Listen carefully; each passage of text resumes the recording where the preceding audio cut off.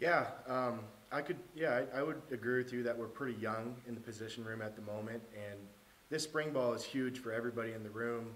Um, this is actually my first spring ball because of COVID last year being canceled and things like that. So being able to see myself grow as an individual and as a player, and then seeing everybody else in the tight end room as well get a lot of reps and grow as players as well is awesome to see. And I have a great appreciation for the older guys that came before me that helped me out, because the guys that are going to help us win games are going to be out there. And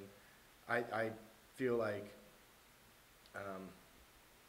I feel like attributing a lot of the past success that I've had to older guys helping me out, and I'm trying to do that with the younger guys in the room too, because I've sort of had that on-field experience, and I'm trying to